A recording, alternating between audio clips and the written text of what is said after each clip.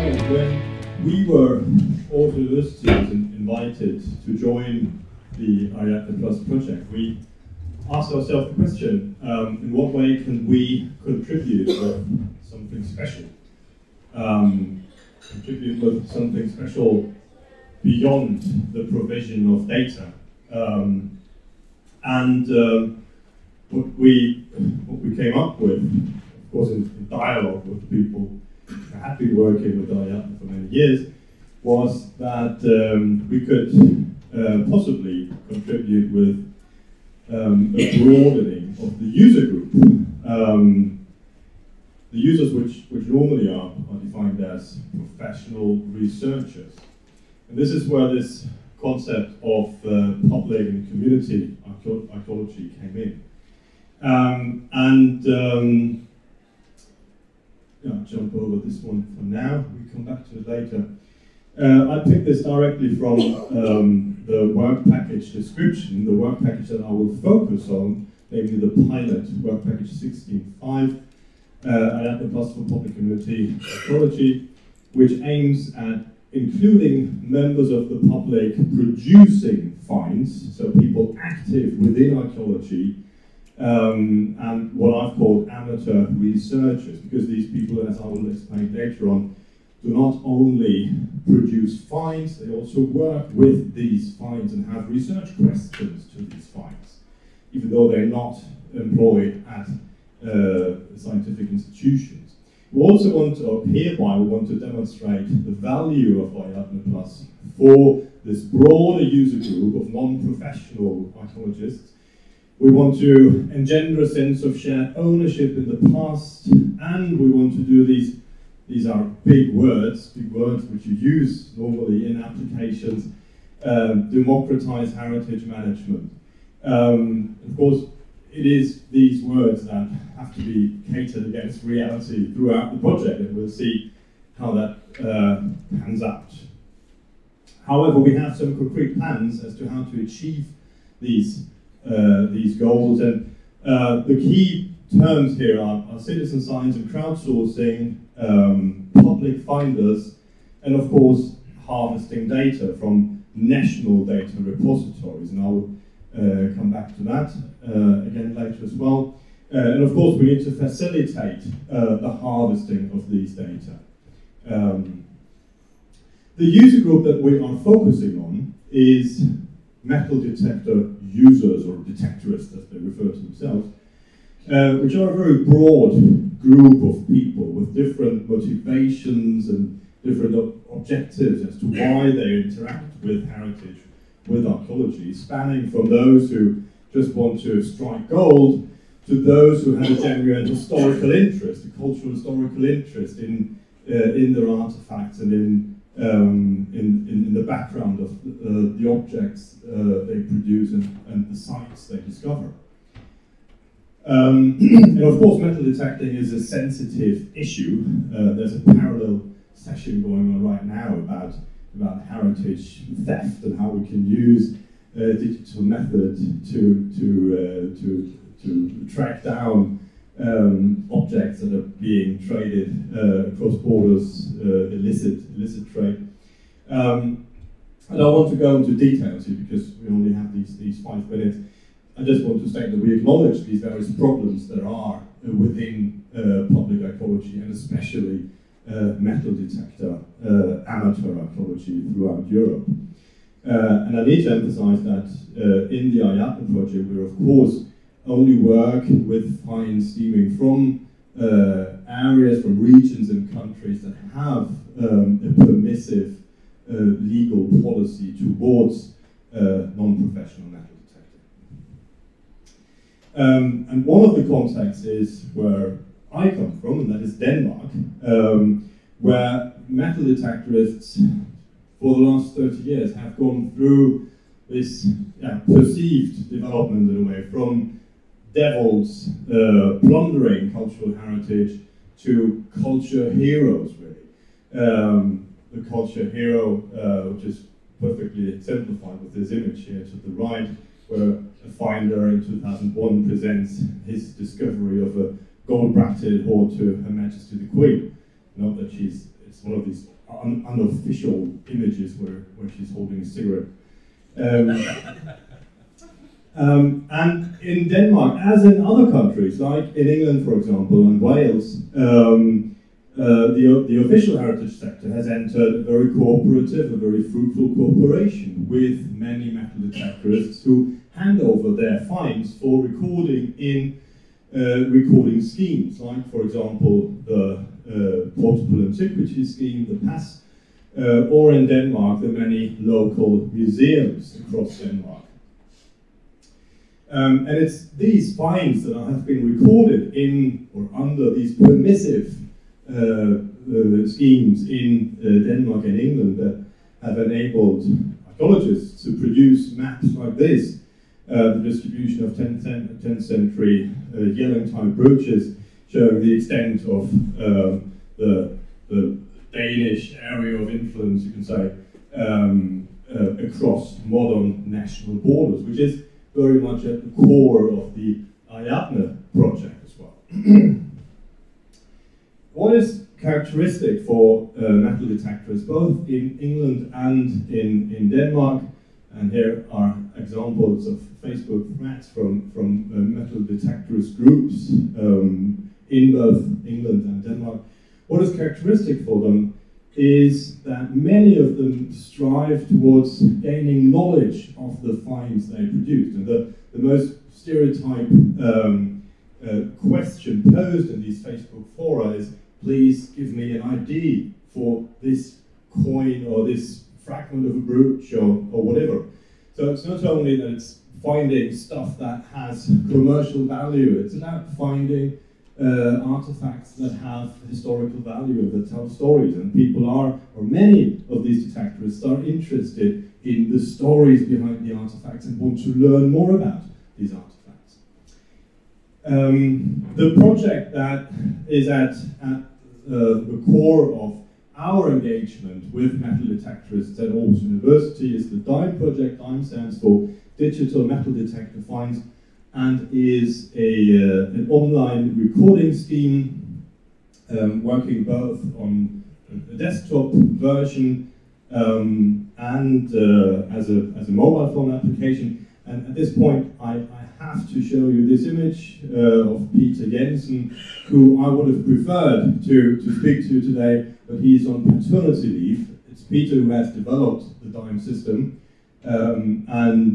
He's, however, on paternity leave, and it's a holy sacrilege in Scandinavian countries to not spend your paternity leave, as you all know. So he couldn't be here. So I'm more representing him. As I said, the DIME system works both on a desktop user face and a mobile phone application, where users in the field can record the basic data that are important for archaeologists or important for the usage of these artifacts later on, not least location via GPS. And they can also do a basic recording of the artifact according to a fixed classification system, according to a list of certain materials and so on. And their recording results in this data sheet, as you could call it, which looks rather complex. I don't want to go into details here, because this is only what you see as a finder of an artifact or as a museum employee having access to these artifacts. What you see as a normal user, if you visit the DIME portal and search for specific artifacts, is this. Here, an entry on top, for example, of a Carolingian coin from the 9th century, where we see one of a record of a more proficient user who knows what he is talking about. He has been able to identify this coin very exactly, both in terms of date, in terms of coinage, and in terms of mint.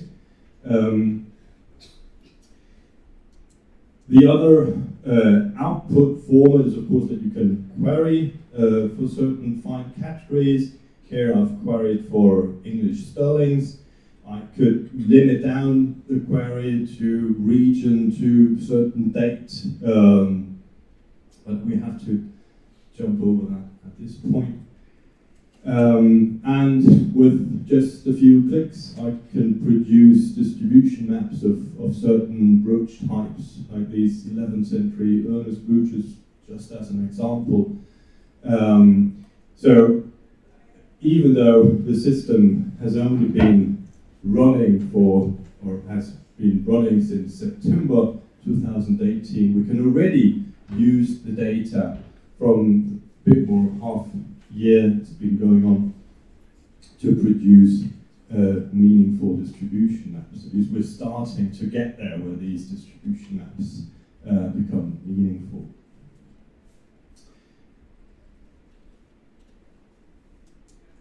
Yeah, as I said, the system started in 20th of September 2018. Just to give you an idea of the scale of metal detecting in Denmark, during this period, a total of 24,000 fines have been registered in the system, and more than 1,200 users have registered themselves, active users who provide data in the system. And of these, and this is of course always important, 700 have actually uploaded files. Many users have just registered themselves, but have not uploaded more than one artifact. The DIME project is very closely related. It's not similar, but it's very closely related to other schemes working along the same principle. Well known is the Portable Antiquity Scheme for England and Wales, run by the British Museum. A younger system is the Portable Antiquities of the Netherlands, that started also a year and a half ago.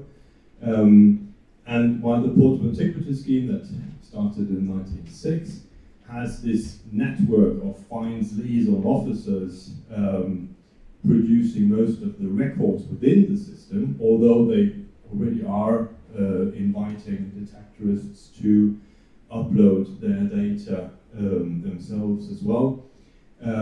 The Portable Antiquities of the Netherlands is following the same principle as DIME, handing over responsibility for the provision of the initial recording to the finders themselves, to the detectorists in the field. And with other schemes, the Medea in Flanders and the SUALT project in Finland, which is still under development, we together constitute what we've called the European Public Fines Recording Network. Sorry for this strange name, but this is the best solution we could come up with. We are supporting each other and exchanging ideas and developments in order to realize not least the potential of metal detector finds and metal detector archaeology as a means of giving ordinary people, the general public, access to archaeology and heritage, and not just passive access as communal, as consumers, but access as active contributors to heritage and archaeology. And this is one of the main motivating factors for many of these people. We have learned the wish to not be merely a consumer of expert narratives of archaeology, but the desire to contribute, to be active, to have a hands-on relation to archaeology. This is what is key to these people. And this is, I think, why these people also constitute a resource and something that is worth including in the ARIADNE project, because ARIADNE, as an international portal providing access to finds across modern national borders will constitute a huge compendium of artifacts which can be used by these people in order to learn about these finds, in order to search for parallels for certain coins, for certain brooch types, in a way that is unparalleled today. And I'm sure that many of these people, if we are able to communicate the virtue of ARIADNEplus to these people, this is one of the objectives of our work package 16.5, they will use it. I finished with some more specific challenges that we of course have to tackle, and that is the facilitate, how we facilitate getting these data into the Ariadne portal.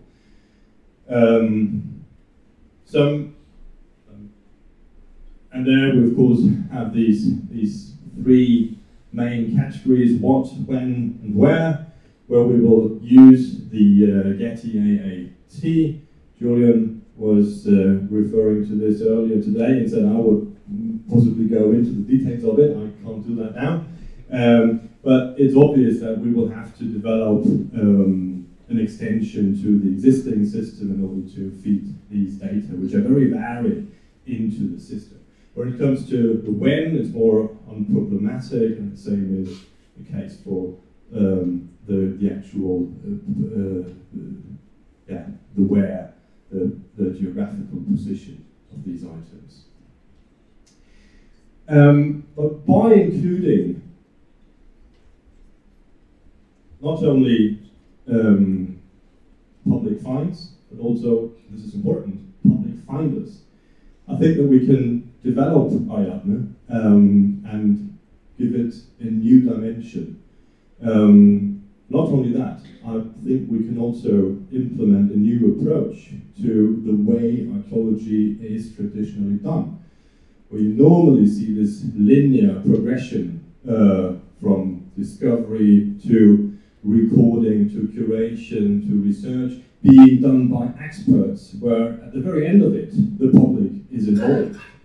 What we're trying to do with our national recording schemes, and what we hope to be able to bring into the ARIADNEplus, is a new rethinking of this process and doing it more as a circle, involving both scientists, experts, and the public into the entire process and looking at it in a more circular way. This is what I wanted to say.